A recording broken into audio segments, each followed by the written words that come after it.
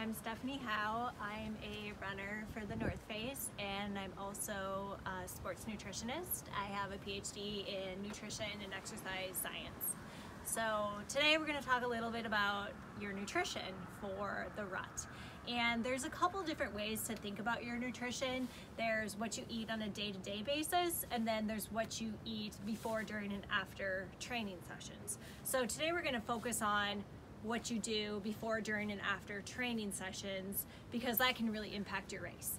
So the first thing, the golden rule, is you really want to practice with what you want to use during the race. This is important because, one, it gets your body used to that type of fuel. You're training your gut so that when you get into a race situation, your body knows what to do with it.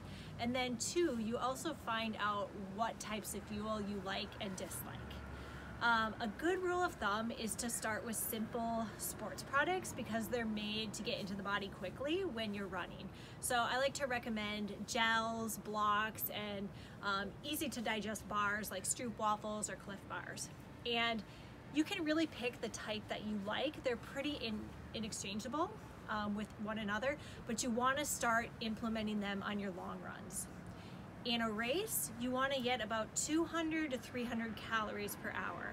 And this should come from mostly simple carbohydrates, so those blocks and gels, and then a little bit from more complex options like bars, chips, pretzels, sometimes fruit, or even like a PB and jelly sandwich. And the reason you want mostly simple is because when you're running, the blood flow doesn't really go to your stomach. It's going to your working muscles. So it makes it really difficult to digest food. And so you want simple carbohydrates that just absorb across your stomach and get into your bloodstream so you can use them. That said, in longer races, you need a little bit of variety. You need something savory and salty to break up that sweetness. And you can sometimes digest a little bit of real food when you're moving at a slower intensity. So my recommendation for you with training is to start practicing with getting in minimum 200 calories an hour on your long runs. Find out what flavors you like, what textures you like, keeping in mind that it might change depending on how hot or cold it is out. So make sure you test it in different conditions. Second is hydration, and that's a little bit more individual, but you want to just make sure you're not getting super dehydrated when you're out for a training run. The best way to kind of figure out your hydration or your sweat rate is to look at your urine before and maybe after you finish a run. If it's dark yellow, you're definitely dehydrated. If it's kind of like pale yellow, you're probably in a good place. Most people have sweat rates between 0.4 to 2 liters an hour. So find your range and just drink to thirst, which sounds really kind of not descriptive, but you just want to be conscious of how much you're taking in. If you're really thirsty, you need a little bit more. If you feel like you're hydrating well, you're taking drinks with every time you fuel, you're probably getting enough. Two other things to practice right now are, one, your pre-race breakfast. You want to start teaching your body how to process food or fuel right before you run.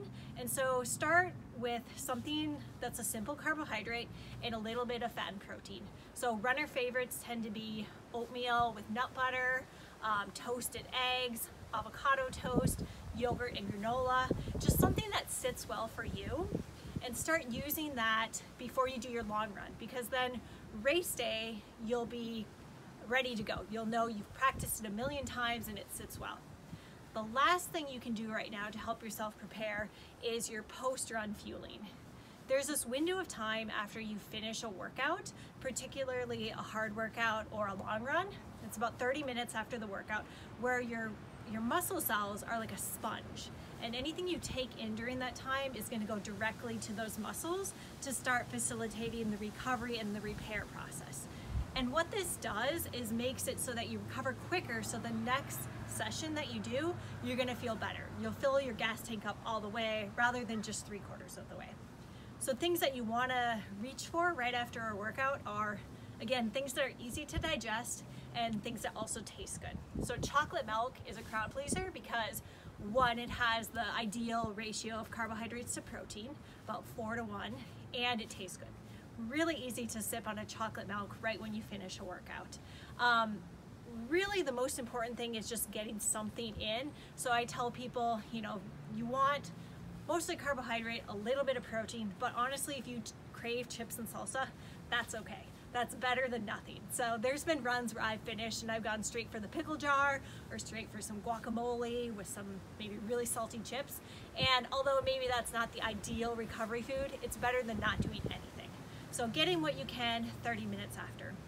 If you focus on those 3 things in your training leading up to the rut, that's going to prepare you a lot better and make race day much more of a success.